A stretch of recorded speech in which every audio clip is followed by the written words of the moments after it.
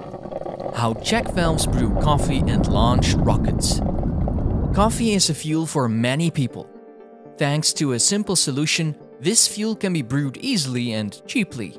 Check valves are used to prevent the flow of liquids and gases in the opposite direction. As seen in my drip coffee machine video, a simple and cheap ball check valve prevents heated water from flowing back to the reservoir. This effectively creates what's called a bubble pump, which moves heated water from beneath the hot plate to the top of the machine using air bubbles. From there, the heated water drips down onto the coffee grounds. Rockets also need fuel. Instead of coffee, they can run on something very toxic: hypergolic propellant. Hypergolic means when these two components meet, they spontaneously ignite, creating an instant, powerful reaction. Bipropellant rockets carry two tanks, one for a fuel, the other for an oxidizer.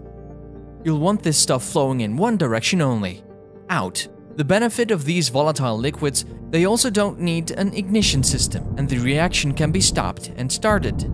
This allows for more control options of the craft. Here's a bonus fact. Did you know there are even check valves in your veins and heart? These make sure your blood flows in the right direction. There are many different types of check valve, and you'll find them in your body, steam engines, nuclear power plants, spacecraft, and your coffee maker. Do you want to know, for instance, how nuclear power works? Let me know in the comments below. Subscribe and hit that bell to get notified when a new video drops. Because thanks to you and my patrons on Patreon, this channel is possible. If you can, share this video with someone who will like it. Click to see another video or subscribe. Thanks for watching.